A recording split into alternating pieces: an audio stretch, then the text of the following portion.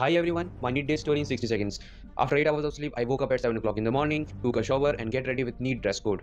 Then I started revising all the flashcards that were pasted over the 3 different walls for physics, chemistry and biology. And within 2 hours of time spent, I revised more than 65% of the whole syllabus of NEET. Then I had my breakfast. Thereafter, I landed on the examination centers sharp at the reporting time 12:15 p.m. I went inside the examination center. They verified all the documents. They cross-checked my NEET dress code. Also, they cutted this molly dhaga with Caesar on it. Between 12:15 to 2 p.m., I just sat down on my desk and went into a thoughtless state and tried to make myself more cooler, calmer and relaxed. At 2:10 p.m., 10 minutes later, I got my pen and paper and I filled all the information like roll number and other steps. Then I started solving my paper, starting with the biology, then chemistry, then physics. I solved biology and chemistry twice and physics only once.